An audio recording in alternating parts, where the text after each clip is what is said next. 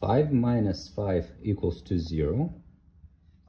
5 divided by 5 equals to 1. 0 divided by 1 minus 5 equals to minus 5. But this answer is not correct, because according to the order of operation, multiplication or division have priority over addition and subtraction, and they need to be done from left to right. So in this case, what we need to do first division, first this one and then this one, and then we do the subtractions. We have 5 minus. So we get 5 divided by 5 equals to 1. Divided by 5 is 1/5. We can write it, and minus 5.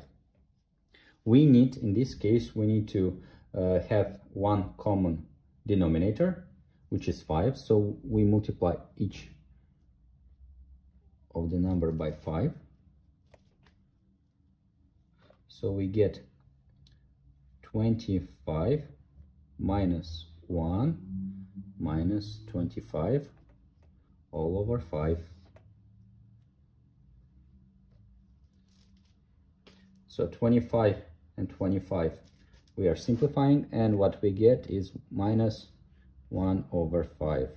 So before you jumping in the comments saying that you could have simplified, yes, you can simplify, but I wanted to show you in the method in case you have a way bigger variety of numbers. Thank you very much for watching. Please don't forget to like and subscribe to the channel. Ciao, ciao!